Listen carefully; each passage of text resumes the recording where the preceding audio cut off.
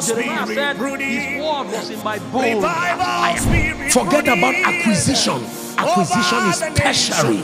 The primary goal of lifting, use it quickly. Oh, fire! Let your mind be Holy Ghost fire. There are many things we have been trained to say. There are regions in this nation where the only way to show that you are pious is to express mediocrity at, you can use words and tear yourself down. The moment that happens, people feel that you are pious. We have embraced some of these things and we do not know that these have been the programmers. Remember the Rainmaker teaching, that for every time we do these things, we feel it does not matter. There are children, parents who give birth to children and begin to call them certain names. Big head, idiot, where are you? And the boy says, sir, for 10 years, that boy was answering idiot.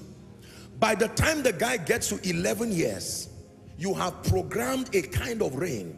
What begins to happen to the guy? His brain, his thinking, his creativity deflates to reflect the power of your word. And now you begin to wonder, why are you such a dull and a stupid child? How about the teachers that train children in school? Many people do not understand the power and the implication of words. There are children who go to school and they begin to hear all kinds of things. Demeaning statements from teachers, maybe from their colleagues, maybe, and they do not know that it's programming. I'm not just speaking psychology, spiritually. Are we together? And destroy themselves and put themselves in positions of failure, and then we say it does not matter, and the realm of the spirit keeps recording it, keeps recording it. Let me tell you the truth. In this kingdom, ladies and gentlemen, kings reign by the dexterity and the excellency of their speakings. The Bible teaches us to beware what we say. The moment the Holy Ghost is upon you, there is power upon everything you say. Do you know one of the reasons why the gift of faith, among the 9 gifts of the Spirit revealed, the gift of faith does not rest upon people indefinitely? It comes and it goes. You know why? Because under the influence of the gift of faith, anything you say will come to pass. And if the gift of faith remains with you and you are angry, and you tell your wife, may God punish you and may you die, you just meant I am angry. You see a dead body fall in front of you. Did you not read about what's the name now, those guys at Ananias and Sapphira? You have lied against the Holy Ghost. Bam, right there. The wife came and did her own right there. 2 of them, they carried their dead bodies hours apart. Where the word of a king is, there is power. So while you were declaring this Abuja self is a useless place, a stupid place, this place, I don't know what kind of place is that, the realm of the spirit receives those words in vials and programs them into a climate. Now please, I want you, if you don't believe this, you are not a Christian. The realm of the spirit is strict on speakings, especially when the anointing comes upon you. Hallelujah. Jesus made certain profound statements. Among them, he said, destroy this temple, and after 3 days I will build it. Jesus himself, knowing the power and the prophetic implication of words. Words do not only reveal culture, words program climates. Words program spiritual climates. They can program a climate of possibilities. They can program a climate of impossibilities. Many believers have found themselves saying a lot of things and saying it does not matter. This is how we speak in Nigeria, they say. This is how we speak in UK, they say. Hallelujah. There are regions of the world where they call people, they name them by animals, and they say it very wonderful. Oh, you are a dog. They say that to mean you are my friend, you are my close ally. You don't have to call me a dog to show the level of our friendship. Just my opinion. Are we together? And we answer some of these things, no wonder we start behaving like them.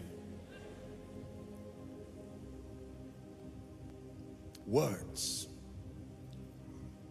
The moment you begin to speak, remember you are a spiritual rainmaker, if I would use that expression. You are programming something upon your life. In Israel, for those of you who have had the opportunity to travel to Israel, historically, even up until today, when you curse somebody, it is a very big issue in Israel. You know why? Because they were trained from Judaism. They understand the power of the spoken word. When fathers want to bless their children, they don't give them physical things. They call them, and from the depth of their spirits, they release prophetic words. What are they doing? Programming their climate. You see that from Abraham to Isaac, from Isaac to his sons. Why do you go and meet a man of God and you say, sir, bless me? And while you are saying bless me, you are even putting your head down. What exactly do you expect to happen? He is not releasing anything physical. It's not his saliva you want to come on your head, yet you are happy. And he says, may God bless you. You lift your hands and your head and say amen, and you actually believe you received something. Are we together?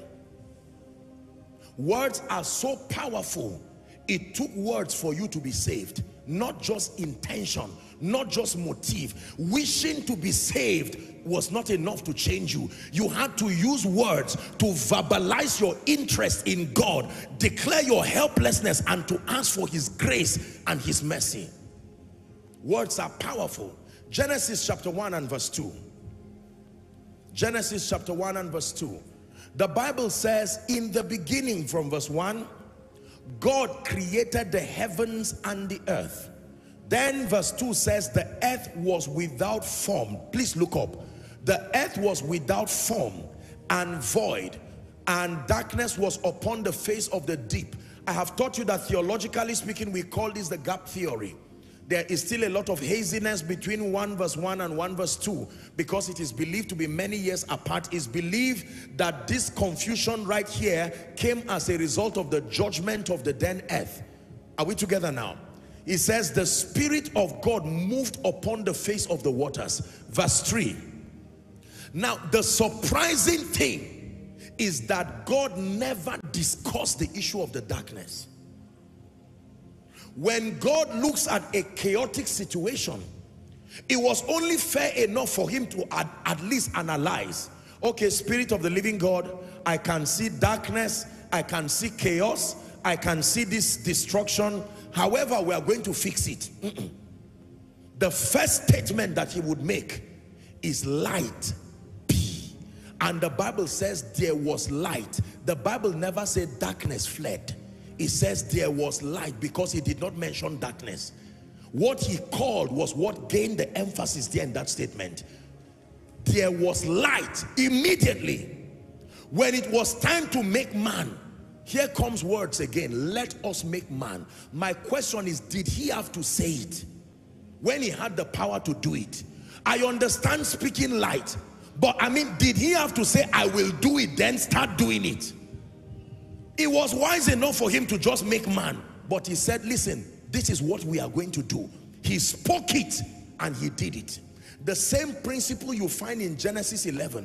When Nimrod, the son of Cush, was going to build, they already had the materials, brick for mortar and slime. They would have just started the building, but they kept speaking. We are going to build. Are we together now? Words are very powerful.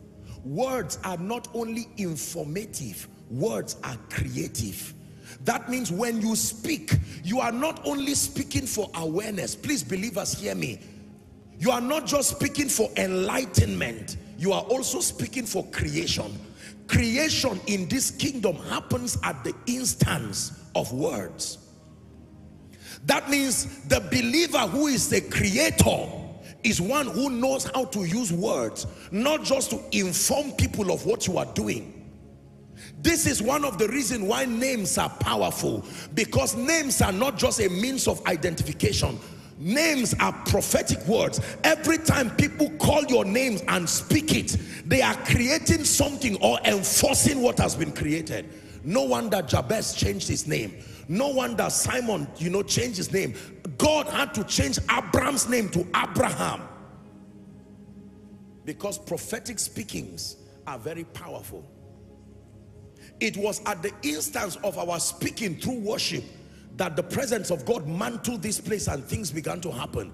Imagine when you come for service, someone sits down quietly and then a prophetic word comes, and at the instance of that word, something begins to change. That means that thing could change, but that which makes it change was not yet spoken. Please understand this, and you will find out that the results you will begin to command in your life will surprise you. Are we together? Say not before an angel, I made a mistake. In Matthew chapter 12, from verse 34 and 35, please give it to us. Matthew 12, 34 and 35. Jesus is rebuking the people now, and he says, O generation of vipers, how can ye, being evil, speak good things? He's taking it a step further now to help us understand that while it is true that your speaking is what creates, controls, and manages your spiritual climate, there is something about your state and your speaking. Your being is where your speaking comes from. Are we together now? It says, O generation of vipers, how can ye, being evil, speak good? That means if you are evil, you will speak evil. If you are good, you will speak good. Your speaking will always be a reflection of your nature. Being evil, speak good things. For out of the abundance of the heart, Jesus is teaching us now how words are framed and formed before spoken. Out of the abundance of the heart, he says, the mouth speaketh. That means the mouth does not speak until the heart is full. When the heart is empty, the mouth cannot speak. But when the heart is full, inevitably the mouth will begin to speak. 35. It says, a good man. Who is that man? A good man. Out of the good treasure of his heart bringeth forth what? So, good man, good heart, good things. Then he says, an evil man, out of the evil treasure bringeth forth evil things. Please, I want you to follow very carefully. There are many believers who, when they teach about speakings and the power of words as a dominion principle, they do not focus on the heart condition. They just say, change your confession and don't speak negatively. And while that is sincere, the Bible tells us that as powerful as your mouth is, your body is a slave to your mouth, while your mouth is a slave to your heart. So the most powerful part of you is your heart. Your heart controls your mouth, and your mouth controls your body. So when the devil wants to destroy your body, he does not just focus on your mouth first. He goes to your heart. Are we together now? And plants seeds of fear, seeds of defeat, seeds of death, seeds of mediocrity, seeds of limitation. From the abundance of that heart, the mouth will start programming a spiritual climate that has a physical implication. Job said, the thing that I feared has come upon me. It started with his heart, then to his confession. The wife looked at him and said, why don't you curse God and die? Her mouth was only a revelation of what was in her heart. So when you look at your wife or your husband and say you are a stupid and useless man, the problem is not what you said, and the answer is not sorry. The answer is transformation. Are we together? Because sorry can be a borrowed word that you can use.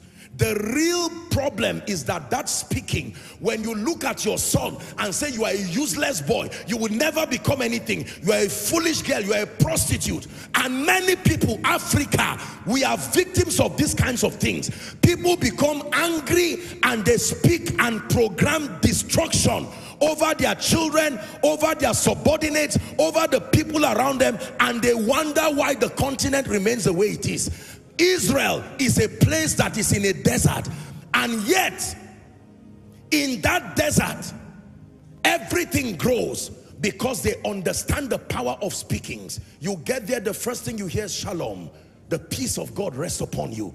The children have been trained. In other religions of the world, even before a little child starts going into the regular schools, with any kind of means, and by all means, they program certain things into their hearts first. Hallelujah. Most believers have not been trained to understand the power and the value of words. And the key is not to mechanically speak well. Please look up. This is what I want to correct. You do not speak well just by intention.